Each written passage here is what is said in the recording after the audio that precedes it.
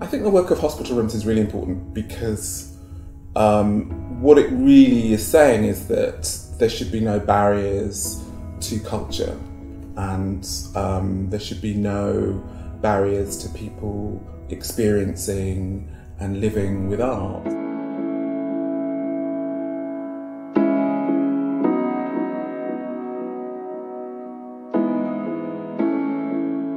I'm Harold Offeh and I'm an artist. I wanted to work with hospital rooms because I think it really offered a unique opportunity, I think, to develop a work for a very specific context.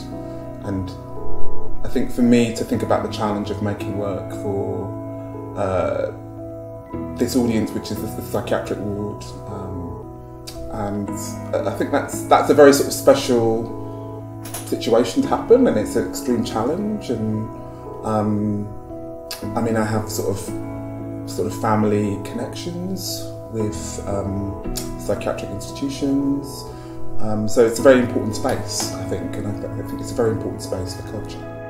I'm Becky Davis. I'm the Senior Occupational Therapist on Eileen Skellern 1, which is a female psychiatric intensive care ward at the Maudsley Hospital. A psychiatric intensive care unit is a type of inpatient psychiatric ward that supports people when they're in a really acute phase of mental health distress.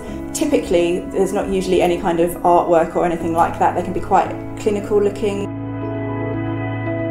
Generally, I like to work in conversation with people, and I sort of try to use opportunities of working with new people, particularly if it's a new situation,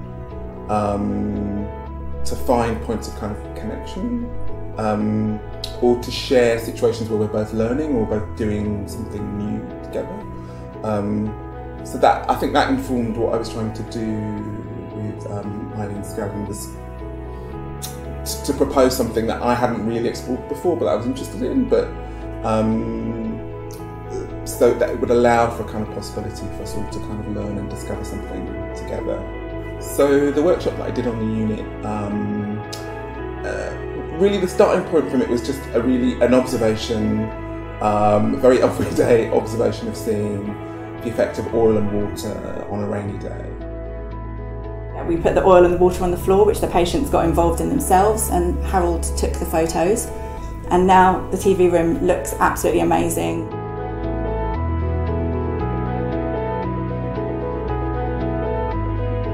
This artwork and this project, I was really interested in the idea of trying to find beauty within an urban environment or within a kind of context of ugliness. So that idea of seeing those kind of really interesting, intriguing rainbow reflections that you get on kind of petrol, oil, on water, was a way of really kind of reclaiming that, yeah, even in the midst of kind of concrete and drab architecture, there are things that do pop out. There is kind of colour and wonderment and things that can spark our imagination, and it's about really searching for those things and recognising those things.